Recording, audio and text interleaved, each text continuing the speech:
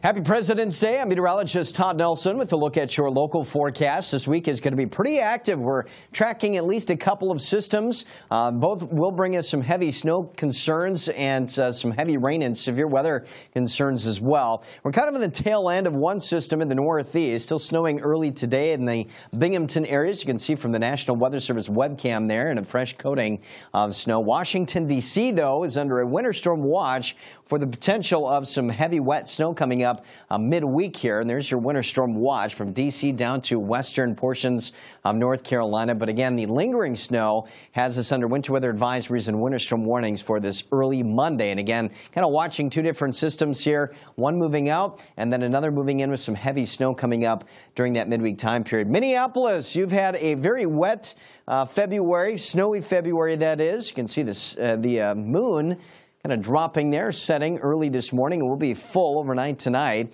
Looking at, again, 0.4 of an inch of snow yesterday, 22.6 this month. That's good enough for the fourth snowiest February in recorded history.